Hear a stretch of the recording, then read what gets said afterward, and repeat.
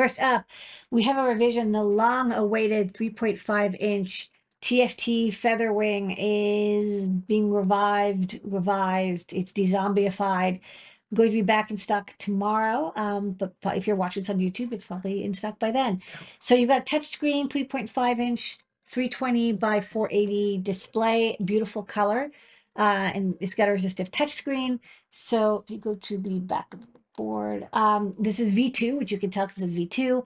A few updates. The the STMP touchscreen controller got discontinued over COVID, and we couldn't get any more. Now it uses the TSC 2007, which is great, works over I2C, so it's going to be even better for most microcontrollers because you don't need a separate chip select line, and also you don't have to interrupt the SPI to the display, so you'll probably get better display throughput. There's an IRQ now connected to where the chip select used to be. We also added a STEMMA QT port, and we made the reset button right angle. The backlight driver also got updated, so it's going to be a big upgrade. You're going to need to, if you're using the touchscreen, you'll need to update your firmware. We have Arduino and CircuitPython code, but the STMP touchscreen controller, like I said, has been totally amazingly discontinued to the point that we could not buy any more. But I'm excited to bring this product back to life. Okay, and then we got cameras. Okay. Also coming soon, we have a range of different OV5640 cameras with different lenses. So all of these have the same quality. The chip underneath is the same. The sensor module is the same, but the lenses vary. So this one, so let's go from the beginning, and I'll talk about each one. This one is 120 degree, so it's like a wide angle lens, and you see that metal ring around it, that metal case.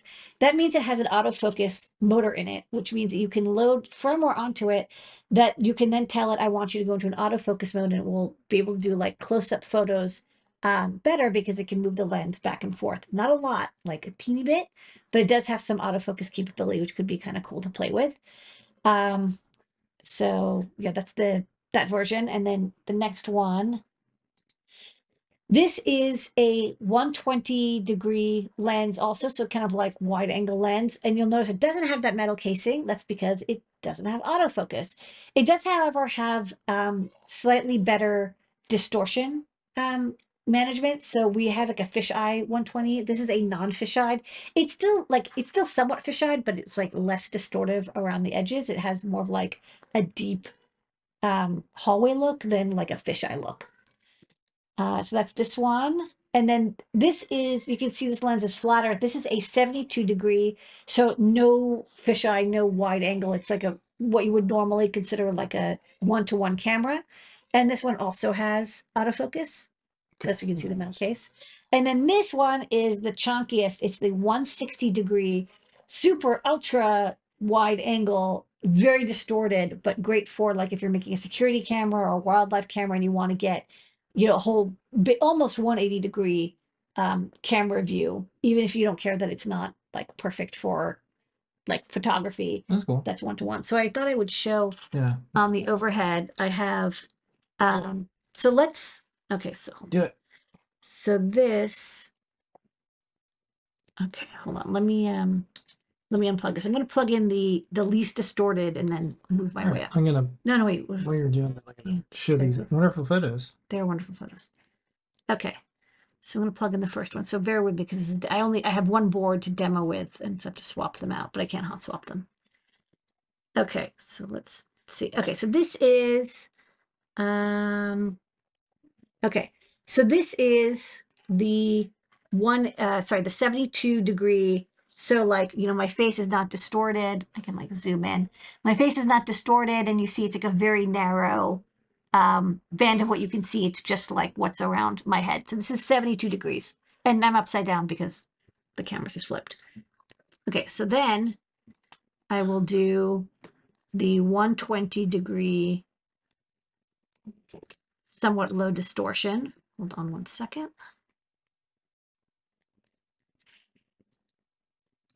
Sorry, just taping this down and then.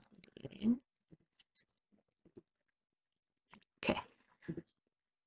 This one is, okay. So this is 120 low distortion. So you can see now you see way more than just my head. You can actually see Mr. Lady Ada. You can also see a little bit of the camera. And you know, the center is not too distorted, like you'll see compared. It is somewhat distorted, but is not as much as I'll show maybe in a bit the 120 that's more fisheye. Okay, so next up, I'm going to remove this one. And then I'm going to plug in. So this is, gosh, they look very similar. This is, I think, the 120 fish eye.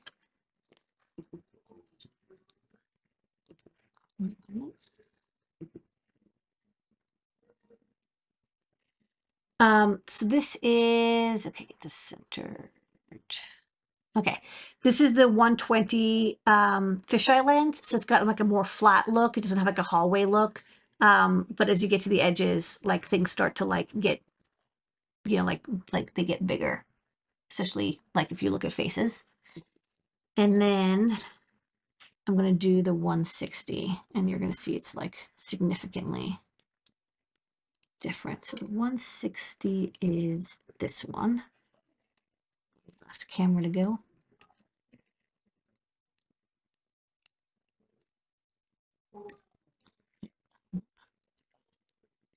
Nothing harder than inserting the last camera of the batch. Impressive. Okay.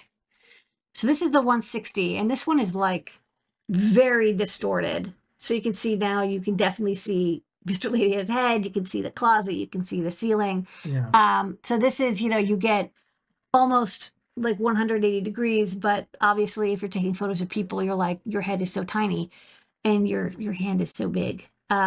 But that's the trade-offs with the lenses. So they're all the same breakout, the same breakout board. Let's see this one. They're all the same breakout board. This one I've soldered the headers onto. We've got code for the ESP32S3 and the RP2040. To use these cameras, you do need to have a microcontroller that can handle the 8-bit interface. So not every microcontroller can do it. It's a standardized interface, but we really only recommend using the RP2040 or the ESP32S3.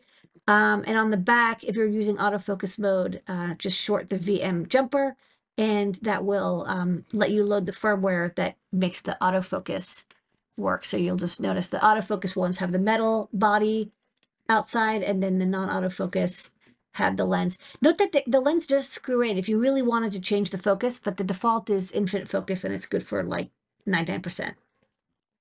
Okay, and with that is new products of the week. Yay! New, new, new, new,